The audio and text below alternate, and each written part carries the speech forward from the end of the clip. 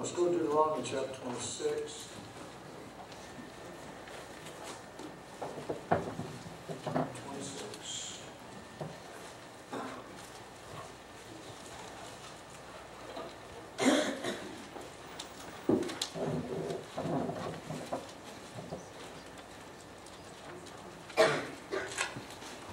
Verse 17, Deuteronomy 26, verse 17.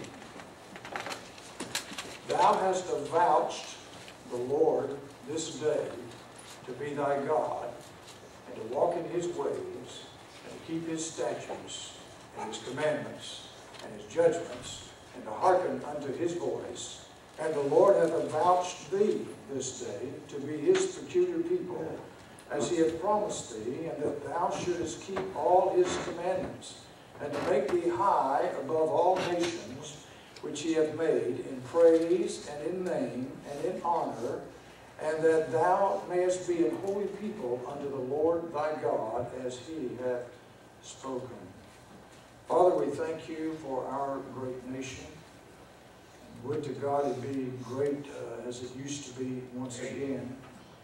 Lord, we pray as we look into the Word this morning, you remind us of some things, not only as Christians, but as Americans. Help us to realize some of the things we've lost by drifting away from you in our nation. Help us, God, in Jesus' name. Amen. Amen. He said in verse 17, he said, you've avouched the Lord to yourself today. And in verse 18, the Lord has avouched you to him. Avouched means affirmed or guaranteed, something along that line. And so he said, and I know he's talking to Israel, okay? I know the doctrinal essence here. But I'm applying it to us here in America. There's only been two nations ever in the history of the world that God had anything to do with, and one was Israel, and the second was America. And if you don't know that, you don't know the history of this nation, which the average school kid today does not know because they've been taught. Boy, I got disgusted yesterday, Friday. We were in I had to get something done in the car. We were in the service, the car place, and waiting in the waiting room. They had the TV going in. Isn't it something? Wonder why they got TVs everywhere these days, every restaurant, everywhere else. Did you ever wonder why they did that just before they brought out the new type television? Big Brother's watching you, whether you know it or not, wherever you are. Amen. But anyway, that's another story. We're not going to get into all that technology stuff this morning. But anyway, they were, I don't know what they were advertising, something. They had a caricature of George Washington and two other nuts up there. And he was disco dancing and all that kind of stuff. And I pointed that to my wife. I said, look how they disgraced George Washington, the father of our country. Mm-hmm. Amen. Yeah. It disgusted me that they would do that. And of course, they've rewritten the history books to make him out of all kind of stuff that he wasn't. So he says, you avouch the Lord to you. That's what you've done if you're saved. And he's avouched you to him. And I'm going to apply that on a national level because it says in verse 19, and to make thee high above all nations which he hath made. In the history of our nation, we have been above all nations, and we're above all nations for a long, long time until we started to quit winning wars. Mm-hmm. So when that happened, Korea, early 1950s. Right. Up until then, nobody could whip us. And it was because God was on our side. He said, I've made you higher than all the nations in praise. More praise of God has come out of this country in the last 200 years than all the rest of the countries on the planet put together. Right. And in name, the United States is responsible for the missionary efforts around the world. I know England started the missionary thing back in the late 1600s when they sent William Carey over to India, first foreign missionary. But we've carried the ball since the 1700s. In praise, in name, and in honor. As far as I know, somebody correct me if I'm wrong, but as far as I know, the currency of the United States is the only currency that says in God we trust. Any other nation, I don't know, does that? He says in honor, and that thou mayest be a holy people unto the Lord thy God, as he hath spoken. On a national radio talk show, the host was, he claimed to be an agnostic. He was talking to a call-in listener, and he asked him this question. He said, quote, that was a Christian who called in. He said, why do Christians think they had anything special to do with the founding of this country? Anybody who reads history books knows that Christianity was no more involved in America's founding than any other religion, end of quote. He's reading wrong history books. Right. He's reading updated history books that have been changed and perverted to change the thinking of our young people. That's been going on since the 1950s, history books being rewritten. But that's the prevalent thought in America today, that this was never founded on Christian principles, on the Word of God, or anything like that. It had nothing really to do with it. And I know you go back in history, you find all kind of reprobates in any time frame you want to get into, and all that kind of stuff. But that doesn't change the facts of the way and the reasons this nation was founded. It doesn't change that at all. But the idea is that this country never has been Christian, but the truth is America as a nation was shaped by the principles of this book. It was founded on the principles of the Word of God. The Christian ethic is found throughout this nation and throughout its history. Everywhere you go, you find evidence of God being involved. We were a biblical nation from our roots. But are we a Christian nation? Well, if you're going to answer that question, you've got to define what the question means. If being a Christian nation means everybody in the nation is a Christian, then no, we're not a Christian nation. We're far from it. But if it means that Christianity was the religion of the overwhelming majority who founded this nation, then yes, it was founded as a Christian nation. And if Christianity's influence is found throughout this nation and its history and its documents, then yes, we were founded as a Christian nation. And it's so evident, only a fool would deny that it's there. Amen. Only a fool. Give you some examples, just a few. The legislature of New York. Would you say New York is a liberal state or a conservative state? Liberal. The legislature of New York declared in 1838, quote, and by the way, this is just going to be a little history lesson this morning, okay? Can you bear with that? Quote, 1838 New York, this is a Christian nation. 99/100, if not a larger proportion of our whole population believe in the general doctrines of the Christian religion, end of quote. The Chief Justice of the U.S. Supreme Court, 1892, he declared that in the court's opinion, quote, the United States is a Christian nation. That court wouldn't say that today. 28th President Woodrow Wilson, he gave a famous speech called The Bible in Progress, and he said in that speech, quote, America was born a Christian nation. America was born to exemplify that devotion to the elements of righteousness which are derived from the revelations of Holy Scripture. He said we were founded to exemplify the elements of righteousness found in the Bible. Woodrow Wilson, early 20th century. Now, this is July 4th morning. Let's look at Christianity's influence on America. Three time frames. First of all, we'll look at America's beginning. It's safe to say that Christianity was involved in practically every aspect of our nation's beginnings. Christopher Columbus, I know he was a Roman Catholic.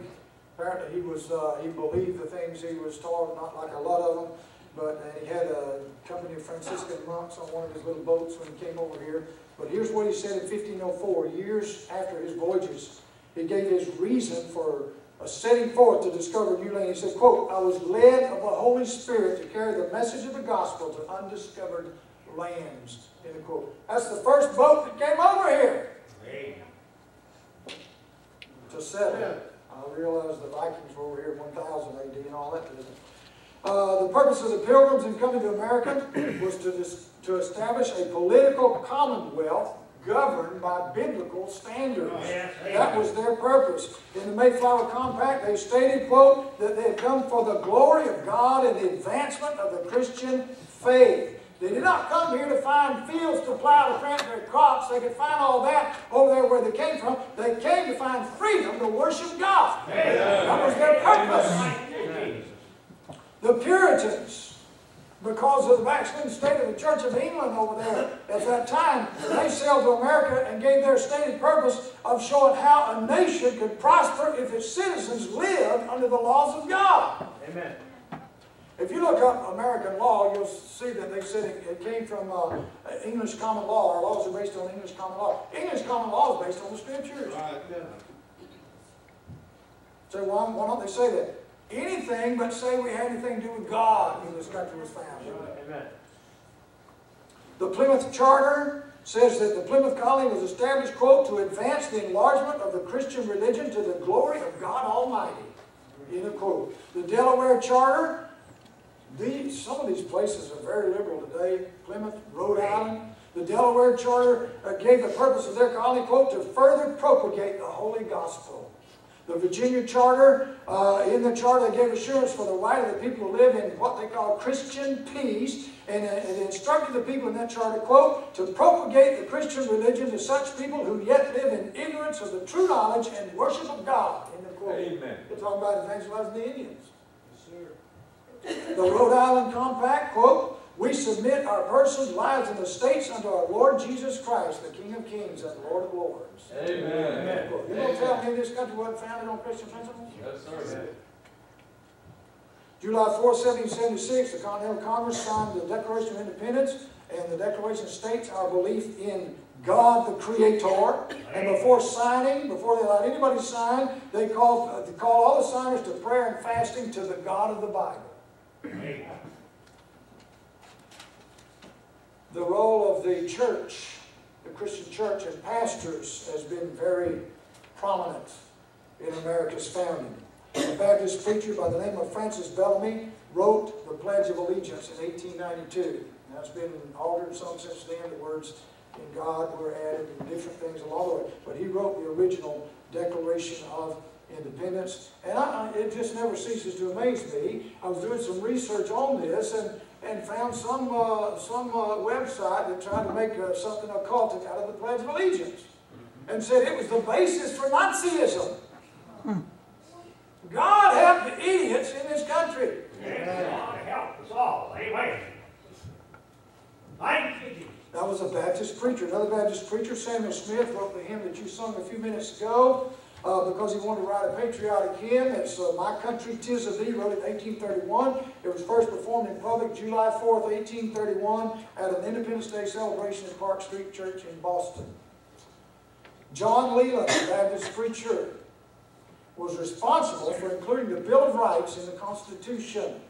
There were people didn't want it in there. He was responsible for that, and he wrote the introduction to the First Amendment to the Constitution and refused to give his support to the Continental Congress if he wasn't allowed to do that, and he had such influence they allowed it. I'm talking about a Baptist preacher. Amen.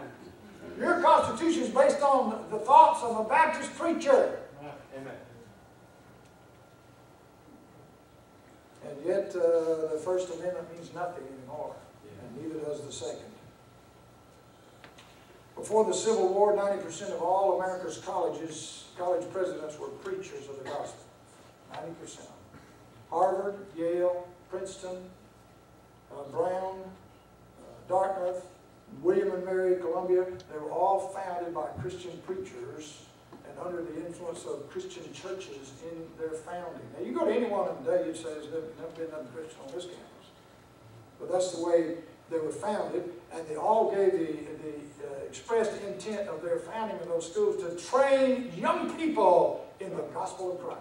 Amen. John Harvard, he was a preacher, a pastor in Charlestown, Massachusetts. Harvard University is named after him, and he stated the purpose of the university was, quote, that every student be plainly instructed and earnestly pressed to consider well the main ends of his life and studies, and they are to know God and Jesus Christ, which is eternal life, and therefore to lay Christ in the bottom as the foundation of all knowledge and learning, and see that the Lord only giveth wisdom, and to let everyone seriously set himself by prayer in secret to seek Christ Jesus as Lord and Master. End of quote. Amen. That's the founding statement of Harvard University. Amen. And by the way, their motto, which they've got a different one today, but the original one can still be seen and is still used. It has Latin on that seal that says, translates to truth for Christ and the church. Amen. What do they turn out today? Infidels. Amen. Godless infidels.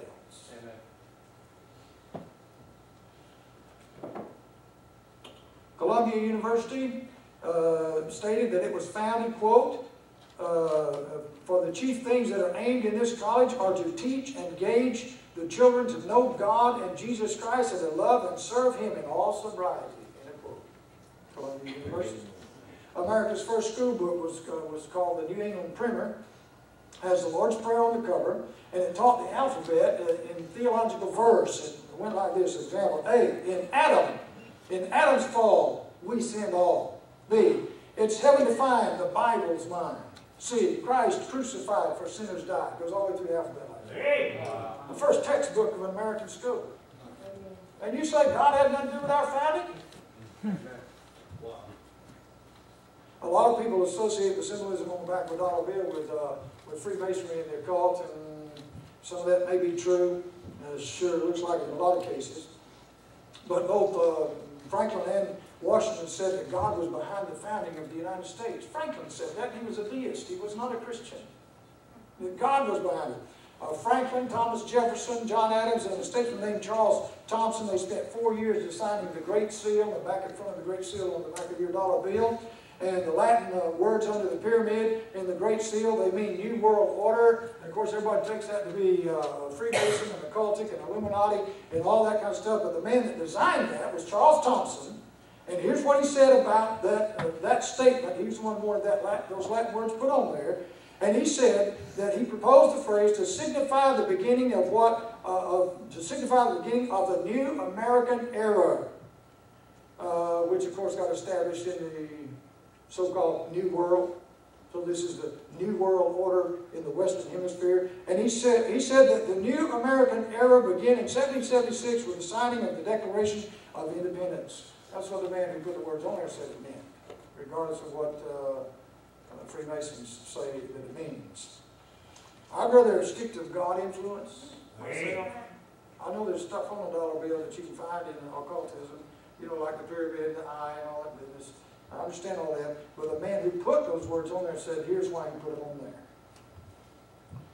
there. Since 1865, the words of God that we trust is on our currency, and it's in bold print in the center of the back of your dollar bill, in spite of Madeleine Murray O'Hara and her attempts to get it off. So the influence of God on our founding fathers and our nation is so evident that anybody with an open mind who reads history can't miss it. There's no way they can miss it. I've got here, and I'm not going to take time to read them, but all 50 state constitutions mention God as overseeing their state. All 50 of them. I'll just read a few, for example. Alabama, 1901 preamble.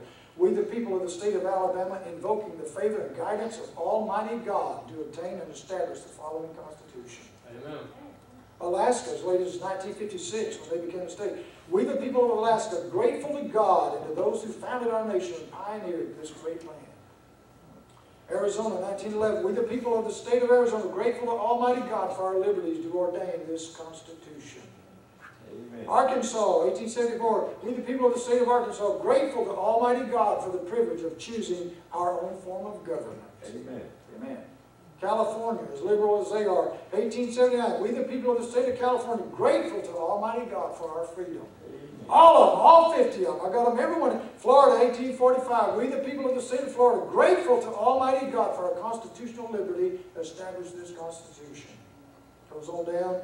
They use different terminology, but they're all thanking God all the way through here. Let's see if I can find some of that kind of stand out from others. Some of them get really, really down to brass tacks on it. Anyway, they all acknowledge God, all 50 of them. Acknowledge Him as being responsible for their freedom, them being able to establish their own government, their own state, and worship God. In fact, one of them brings that out in the freedom to worship God according to the dictates of our heart. And they all say something about God. South Dakota, 1889. We, the people of South Dakota, grateful to Almighty God for our civil and religious liberties established this Constitution. Tennessee, 1796. That all men have a natural and indefeasible, means not capable of being annulled, right to worship Almighty God according to the dictates of their conscience. Tennessee. Tennessee said that one. So they all go through and acknowledge God. And if maybe these acknowledgments of God from all 50 states ought to cause us to realize the ACLU and out-of-control court system in our country don't know what they're talking about. Amen. William Penn said, quote, "Those people who will not be governed by God will be ruled by tyrants." Yes, sir. End quote. That's American today. We're being ruled by tyrants. Sir. Amen. Amen. They're doing stuff in Washington you got no control over and can't say one word about it. And circumventing the lawmakers, Congress and Senate, making their own laws. That atheist website I ran across that I mentioned to you, they're real brilliant. They put a page on there, state constitutions that discriminate against atheists. I thought that was pretty good. Arkansas State Constitution, Article 19, Section 1, under miscellaneous provisions says, quote, "No person who denies the being of a God shall hold any office in the civil departments of his state, nor be competent to testify as a witness in any court." Amen. Amen. Maryland's Declaration of Rights, Article 36, quote, "That it is the duty of every man to worship God in such manner as he thinks most acceptable to God. All persons are equally entitled to protection in their religious liberty. Therefore, no person ought by any law to be molested in any person or state on account of his religious persuasion or profession, or for his religious practice, unless under the color of religion he shall disturb the good order, peace, or safety of the state, or shall infringe the laws of morality, or injure others in their natural, civil, or religious rights. Nor ought any person to be compelled to frequent or maintain or contribute, unless on contract, to maintain any place of worship." I know I'm reading this fast, somebody not getting it. "Or any ministry, nor shall any person otherwise competent be deemed incompetent as a witness or juror on account of his religious belief, provided he believes in the existence of God." Amen. Amen. "And that under God's dispensation, such person will be held morally accountable for his acts and be rewarded or punished therefore, either in this world or in the world to come." End of quote. Amen. You know why they didn't want atheists on the witness stand in court? Because they knew an atheist wouldn't feel like he's going to be punished if he sat there and lied. That's what they just said. If he doesn't believe in God, he can't be a witness. Amen. Article 37 of Maryland's Declaration, that no religious test ought ever be required as a qualification for any office of profit or trust in this state, other than a declaration of belief in the existence of God. Amen. Massachusetts State Constitution, Article 3. Well, Massachusetts has come a long way, has it not? It says, quote, "Every denomination of Christians, demeaning themselves peaceably and as good subjects of the Commonwealth, shall be equally under the protection of the law, and no subordination of any sect, SECT, or religious order, or denomination to another shall ever be established by law." So apparently non-Christians are not equally under the protection of the law in Massachusetts. Mississippi State Constitution, Article 14, General Provisions, Section 265. I gave you the information because you can pull up the Constitution, look it up for yourself if you want to. Quote, "No person who denies the existence of the Supreme Being shall hold any office in this state." Amen. Amen! Run the infidels out of office. Amen. Impeach him, everyone. North Carolina State Constitution, Article 6, Section 8, quote, "Disqualifications of office. The following persons shall be disqualified from office. First, any person who shall deny the being of Almighty God." Amen. Pennsylvania State Constitution, quote, "No person who acknowledges the being of a God and a future state of rewards and punishment shall, on account of his religious statements, be disqualified to hold any office or place of trust or profit under this Commonwealth." You believe in God, they can't say you can't hold office. South Carolina State Constitution, quote, "No person who denies the existence of the Supreme Being shall hold any office under this Constitution." And in Section 5, they give the oath for taking office, and the oath ends with, "So help me God." Amen. Tennessee State Constitution, quote, "No person who denies the being of God or a future state of rewards and punishment," you know what they're talking about? Heaven and hell in the future. Amen. "Shall hold any office in any civil department of this state." Why don't you go down to the county offices tomorrow, the next day, they'll be closed tomorrow, and just go from person to person. You believe in God. You might be surprised what you find out. Texas State Constitution, quote, "No religious test shall ever be required as a qualification to any office or public trust in this state, nor shall any one be excluded from holding office on account of his religious sentiments, provided he acknowledges the existence of a supreme being. Amen. End of quote. We've got some Texans visiting today. Your Constitution says if anybody holds office in your state, they've got to believe in God. Amen. Amen. You see, the influence of God is throughout our nation. Amen. It's in every state in our country. Now, let me just take a few minutes to show you where the denial of God has brought us as a nation. In the present, America in the present, still a lot of good about America. I still love America. I'm still not going anywhere else. I don't like anybody who's sewing the flag on the seat of their rump. I don't like that kind of stuff. Making shawls out of the flag and degrading the flag and all that stuff. You know why that's red? Because millions have died for it to stand there. A lot of good still left, but it's still the greatest nation on earth. It's got a lot of problems, a lot to be concerned about. Things like abortion, gay marriage. Amen. Amen. The socialist education system, all those kind of things that are destroying our nation. Amen. Yes, sir.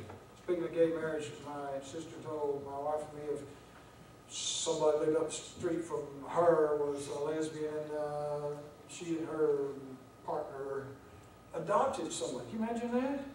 Adopted a kid and raising that kind of environment. Sure. And so now her partner got mad at her and left, took the kid with her. And not going to be much hope for that child. No. Not much. Well, I don't believe you ought to talk. I believe you ought to kill them. Yeah. Why? That's Amen. what the book says. Yes. You ought to line them up on the wall and say, will you receive Jesus as your Savior? Yes, I will. No, I won't. Then shoot them all. Yes. Amen. Amen. Is this on tape? That's good, preacher. I can't. They want your children. They do. They can't have kids with them. I don't want yours. Why? To pervert them. Amen. It's a godless life, a death style. It's not a lifestyle, it's a death style. That's right. It isn't that. A lot of problems still in this country. But we can still have hope as children of God. Amen. We can still have hope. Good sense ought to tell anybody that this country was once really great, and the only way it's going to be really great again is to return to the principles that made it really great. Amen. It's only way to Amen. get it back. So what were they? They were God, the Bible, Amen. godly influence, godly education, real patriots who love their country, willing to die for it. You ever read the history of the Constitution and the men who signed it? How many of you have heard David Gibbs tell the story of Francis Scott Key and how he came about writing that? You ought to listen to that sometimes. It's going to wake you up. Amen. What can we do? What can we do to make a difference? Let me give you 4 things real quick and I'll be done. Look at 2 Chronicles chapter 7. 2 Chronicles chapter 7.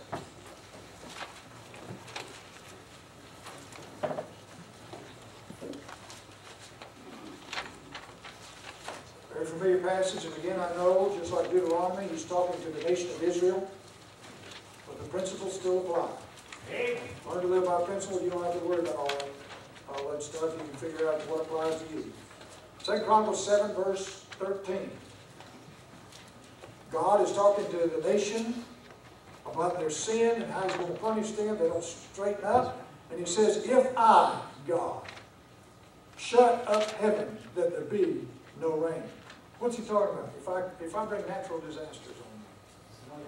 Boy, this country's had some in the last couple of decades. Some real national disasters. So, well, they didn't shut up heaven. Well, talk to people out west about that. Amen. I mean, up there in Crestview, 3 or 4 years ago, they were rationing water. Telling you when you could run your water or not. He says, if I shut up heaven, then there'll be no rain. If there's no rain, guess what? Everything dies. Or if I command the locusts to devour the land, send things in to destroy our land. And let me just say this, it doesn't have to be a bug. You read in the Minor Prophets in Joel and some other places, God uses locusts to represent enemies coming in and destroying his land. If I send the locusts to devour the land, they are devouring our land. Amen. I want to call the governor of Arizona and salute her. Amen. Right. We were sitting in that automobile place the other day. It showed a news clip of her telling Washington what they can do, and they can do whatever they want to, and she's still going to run her state and still keep illegals out of it. Amen. And they can mind their own business. Amen. Right. I like her. Vamos. Did you know Mr. Obama's taking her to the Supreme Court? State of Arizona. Isn't that crazy? There's no such thing as sovereign states anymore. That got destroyed in 1865, by the way. Amen. The Constitution was destroyed. Something next to Is what? taking her silver. Yeah, Mexican government. Suing an Arizona governor. Can you beat that? I said, hey, try to come and arrest me. We'll have our militia at the border to meet you. So are you for war? When it's a righteous cause.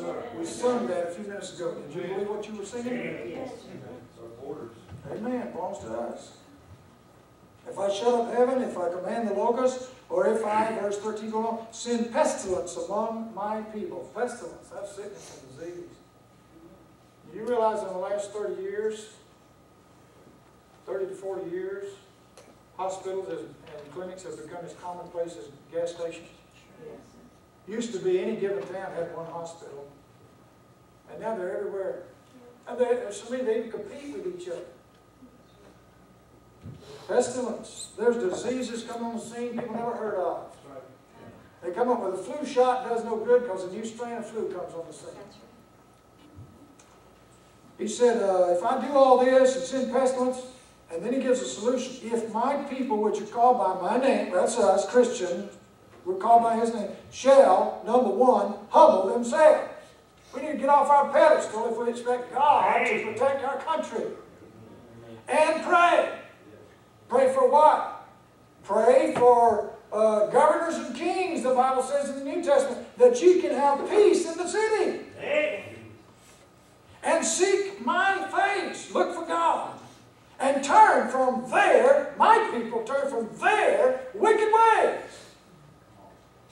There's so much wickedness in professing Christianity today, you can't tell the lost from saved. They dress like the world, they act like the world, they talk like the world, they think like the world. Amen. They go to church looking like the world.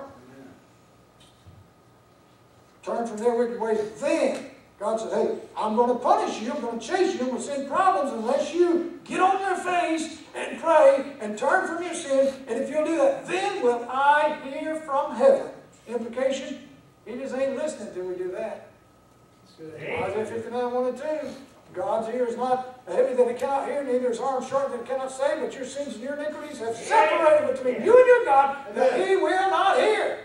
That's right. Say, well, that's the Old Testament. Okay, 1 Peter 3, verse 12 says the same thing. Whose ears are open to the righteous, but they're shut to the wicked. Amen. Turn from their wicked ways. Then will I hear from heaven, and will forgive their sin. First step, get forgiveness, get cleaned up before God. And thirdly, said, if you'll do that, I'll heal their land. We got a sick land. Needs a lot of healing. Amen. All anybody's doing is putting Band-Aids on it. Is there no balm in Gilead? Yes, right here in 2 Chronicles 7. There's the solution. If we're going to ever see America turn back, we must pray. Secondly, we must work within the process. Let them know how you feel. Go ahead. They're supposed to be representing you. That's right. If enough constituents let them know every once in a while, it changes. It does change the vote sometimes. Amen. Let them know. And then thirdly, you must participate. Vote them out. Amen. Clean house.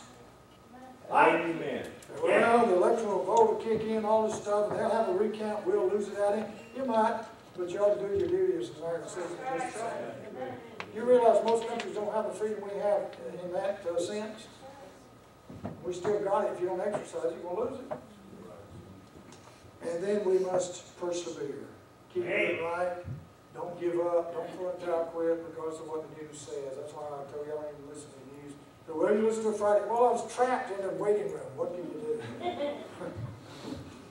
Amen. Psalm 33, verse 12. Blessed is the nation whose God is the Lord. That's why He blessed the United States of America in its infancy and young growth, because the Lord was their God. And blessed is the nation whose God is the Lord, and the people whom He hath chosen for His own inheritance.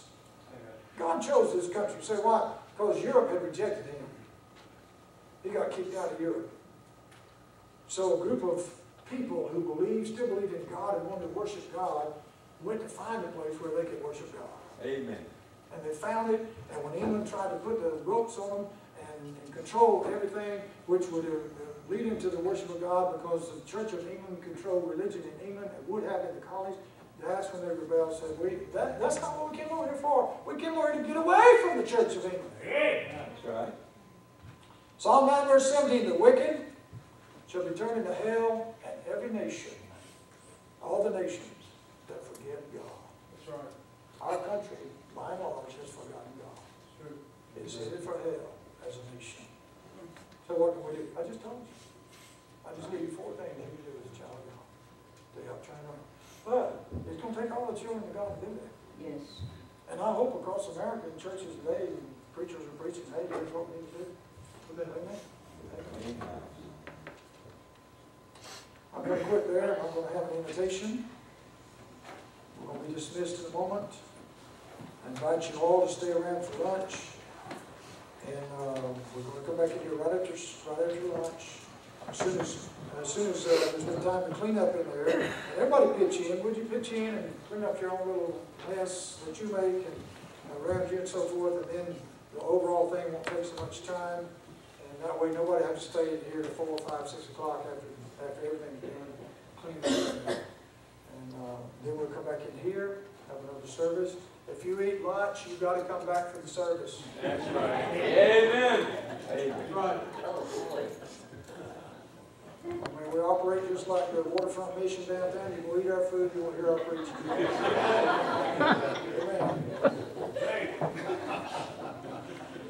And we'll make an announcement when it looks like everybody's finished eating and cleanup's in pretty good order. But in the meantime, after you eat, if you're not directly involved in the cleanup and fellowship, what is this? I thought somebody hung a sign up there or something. We'll allow that. And just fellowship until we get back in here for the service. Let's stand and be dismissed in prayer. Call another dismisses and ask the Lord's blessing on the food and just one yes. Okay, as soon as we pray, the ladies setting up, everybody's involved in that, go on in there and everybody else stay here in fellowship a few minutes till they. And you send somebody back in here and let us know when it's ready. Because I'm hungry, yes. Seniors first, teenagers last. Good rule, good rule. You guys got that? Seniors first, teenagers last. Let's hear a lot of amens on it. Amen. Oh, amen. And non-seniors and non-teenagers, sandwich in there somewhere. Bring no food and drink in here, please. And parents, take care of your small kids. And there's enough food for everybody. Teenagers, enough food for everybody. You don't have to